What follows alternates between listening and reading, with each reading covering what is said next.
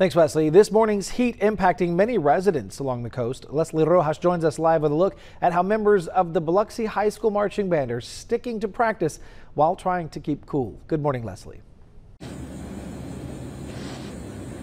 Good morning, Ched. Actually, these band students, I have to give them props because they've been out here throughout their whole summer camp out here practicing in the heat.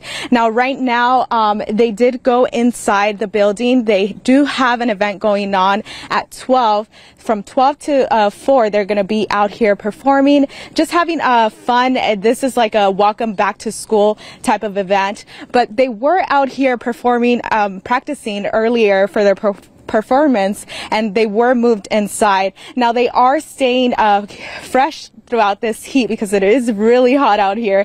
They have Gatorades, and again, like I said, they're moving the students inside the gym to practice while people are not out here. The event does start at 12, and they are welcoming any community member that can deal with the heat to come out here and watch them perform. Live in Biloxi, Leslie Rojas, WLOX News Now.